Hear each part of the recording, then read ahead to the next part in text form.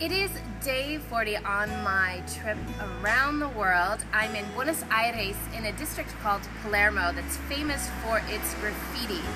So it's just kind of a cool opportunity to take both some macro shots of the paint and the textures of the wall and also just the content of the wall.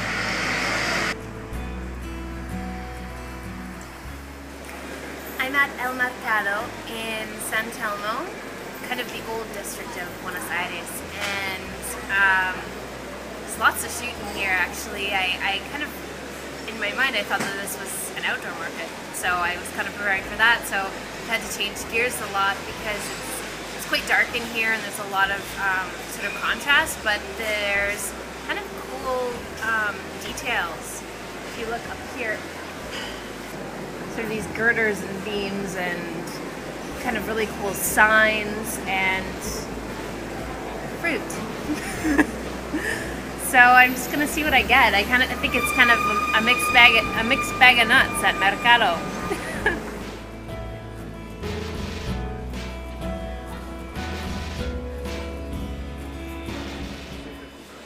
There's some pretty interesting items.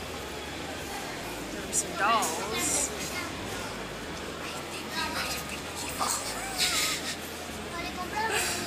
Because as I pass by, eyes follow.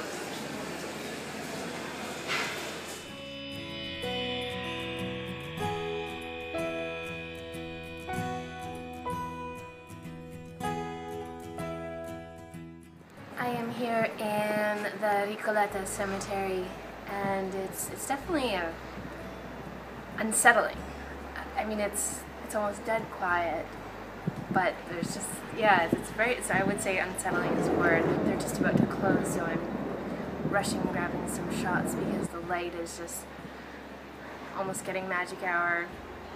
So I'm kind of focusing on getting the big picture so that these really cramped corridors and also some macro detail, because there's locks and sort of stones and all kinds of things around here. So get there quick.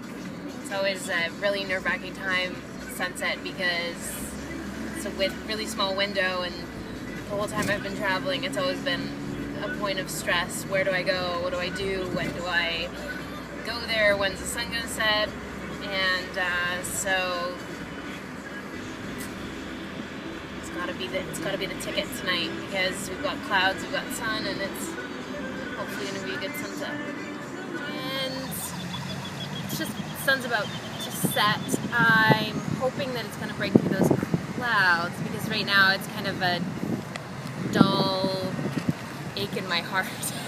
It's not really giving me much, but it's a really cool sculpture, so I'm going to try and find the best angle. There's a pool of water underneath it, so I'm going to try to get maybe some reflections of surrounding buildings, because the sort of main city is over here. So let's find a good location.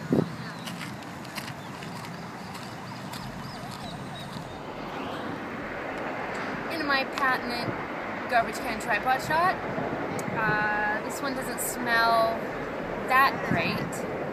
These are the sacrifices that I make for the florales. Making the sacrifice for you.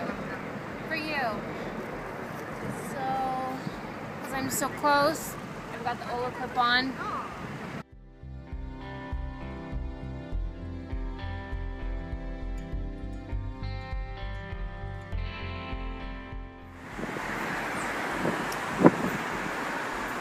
Well, when I came here earlier, I noticed that planes were flying sort of through the florales here. And so I'm like, oh, I'll get this shot, because it seemed like, you know, when I was walking around, the plane was coming literally like every 5 minutes, okay? So I'm like, oh, we're just leaving, I'll just set up. So I set up my shot here on a tripod. And literally, every time I turn my head, it's like a sneaky gopher. It just pops up flies through, and then I get back to my shot and it's gone. And looked up what time the flights are going, so I thought being prepared here. Literally, I was just having a joke, having a laugh, right? Flew through.